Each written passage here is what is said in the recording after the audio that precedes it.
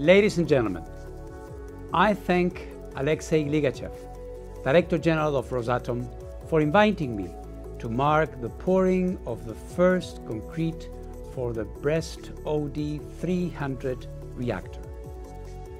The milestone is noteworthy because it reminds us of the valuable work scientists and nuclear engineers are doing to advance nuclear technology.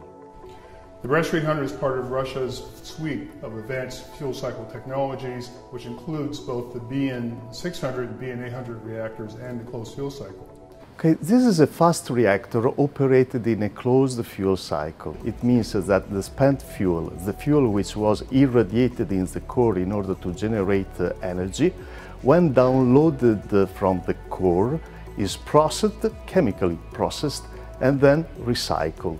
Recycled in this case even many times. If we associate this feature with the fact that it is a fast reactor using so fast neutron, it turns out that we can use all the energy content of the fuel, and this means that we have natural resources which can last even thousands and thousands of years, making nuclear energy basically a renewable energy and of course greatly enhancing the sustainability of nuclear power. Currently, we are facing a serious problem of climate change. The reduction of the carbon dioxide is necessary to solve the problem. Effective utilization of the nuclear energy is inevitable to achieve it. Fast reactors with closed fuel cycle can utilize natural uranium resources effectively and can reduce radioactive waste.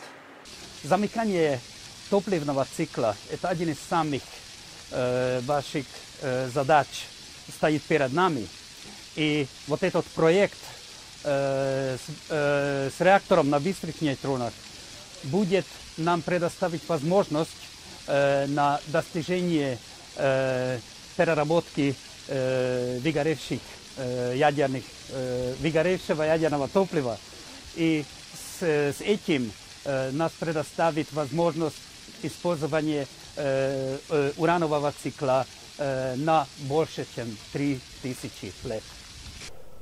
Not only the BREST fast reactor realization is important, but also the fact that inside the PRORIV project, which include the BREST fast reactor, there is the implementation of a closed fuel cycle, which is one of the dream of our fathers of nuclear energy from the beginning.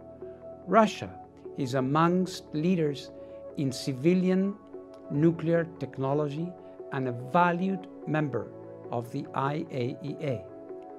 The two have a strong and mutually beneficial working partnership, range from nuclear power technology development and deployment to nuclear energy education, knowledge management, and capacity building.